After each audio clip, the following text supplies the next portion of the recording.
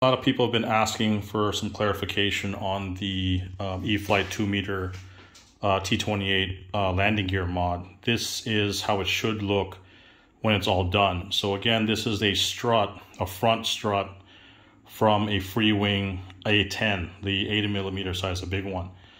So what you need to do is basically connect this strut into the stock retract of the version 2 T-28. So this is apparently the stronger retract. I don't know if this fits on the version 1, but other reviewers have said that the retract should drop into the version 1, even though this is a version 2 or a newer, stronger retract mechanism. So the work, I think, was getting the strut to fit into the retract, because there are two different brands and I think they're different diameters. So I'll show you what I had to do to get that in place. The A10 retract, or the A10 strut, should fit perfectly into this landing gear bay. So I didn't have to cut anything on the actual strut itself, but there is a little bit of a modification on that pin there that connects the strut to the retract. But you'll be using all the same hardware from the stock components, so that the steering and the servo is just going to stay the same. The only thing we're changing is really that strut, so we can get some suspension onto the front gear.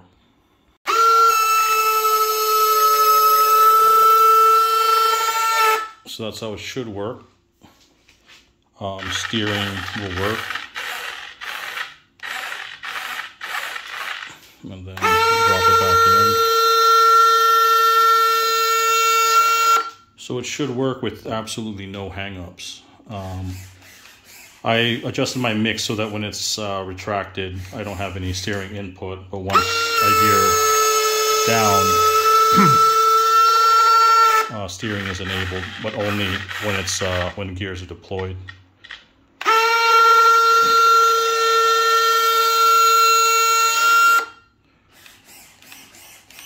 That's the rudder servo that you hear, but no steering when the gears are retracted. All right, so separately, this is what your retract should look like. So this is the actual retract servo from the stock version 2. There's going to be this pin that's attached to the trunnion and also the steering mechanism. All right, so the problem I had was this pin. The diameter is actually bigger than what the A10 strut would accept. Unfortunately, I don't have the stock A10 retract the way it was when I got it, but what I had to do was basically drill the hole a little bit bigger so that it would fit into this pin. So unfortunately, I didn't have a drill that was exactly the right size. So when I put it in, there is a little bit of play. If you can see, sorry, I'm just doing this one-handed, guys, but there's a little bit of play that I didn't like. Even if I tighten that down, it's gonna wobble a little bit.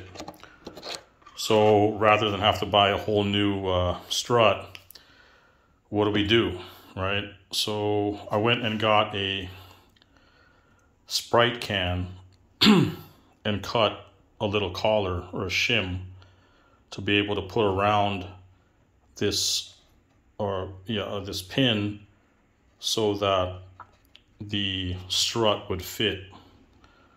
Right? So what I also did was leave a little bit of a gap so that when the when this little collar would close, the grub screw would kind of fit in between the two, so it would still, kind of hold the strut in place. What I also had to do was file down a flat spot so that the strut wouldn't shake around while it's connected to the pin.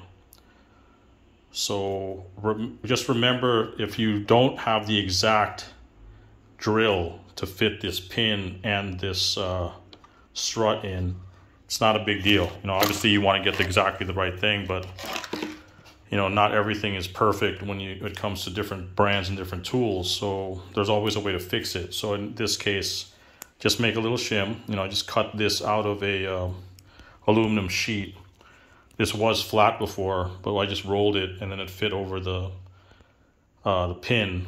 But what I did is I ended up kind of putting it into the strut first, and then that kind of like allowed everything to fit in. So I'll show you what to do once that's all fitted and how it would look. So this is the little collar that we cut out of that Sprite can and insert it into the strut.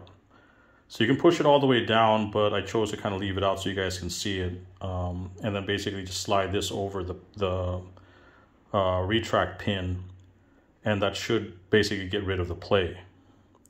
So we'll see how that looks. Let me just try to fit it in with one hand. Okay, so that's basically slotted in now.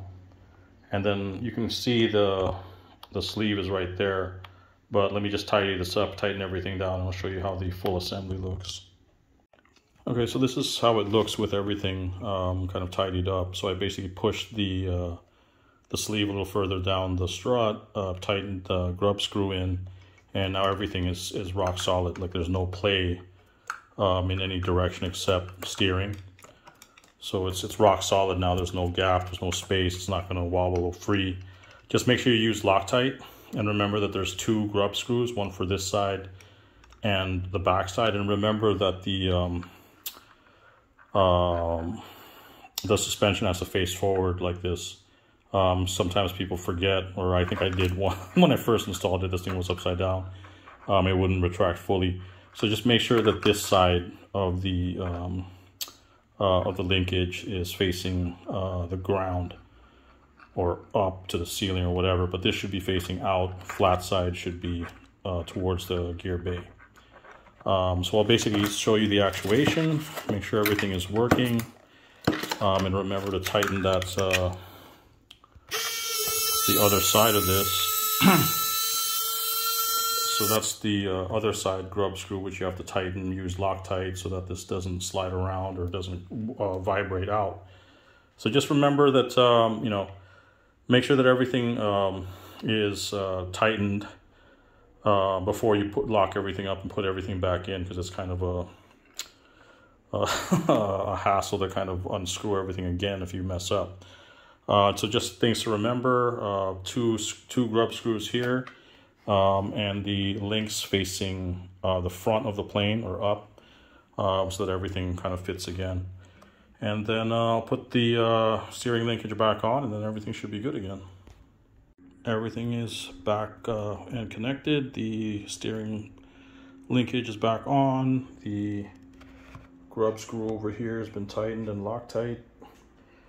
Remember that there's two, so final checks before we pack this thing up. The linkage is facing the front of the plane. And let's check to see if are good. Okay, so with that, basically everything is the way it should be. No play on the steering in terms of where that strut is connected. It's basically just the steering direction, but the strut itself and the pin is solid. So you definitely shouldn't be getting any play there.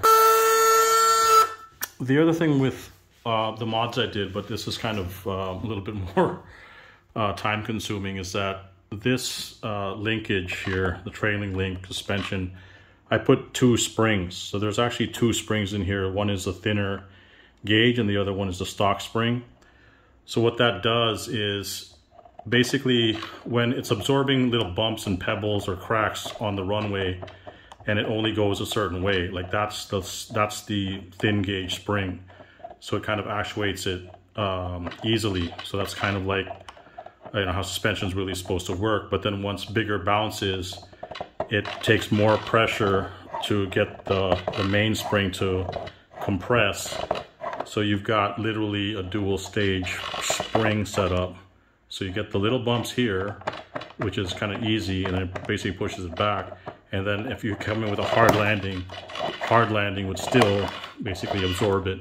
But most of the suspension is just these little movements so that the plane doesn't look like it's like rickety and shaking down the runway. So I also did that on the main. So it's 2 springs. One is a stock spring, which is about 3/4 length. And then the next is a thinner gauge spring, but same diameter, that would fit the strut, that only goes in about maybe 1/4 of an inch or so, or even less. But that'll give you a better shock absorption, or basically just better travel for little bumps, and then still give you, you know, heavier resistance for hard landings without, you know, making the plane feel too stiff on the runway. So that's the mod for the front gear. I'll try to do a video on the mains, but it should be pretty self-explanatory. Like what happened here is just kind of adjusting the size of the pin to the strut. I think it's more or less the same for the main gears. You guys get the idea. But hopefully that helps. If you guys still have questions, just let me know.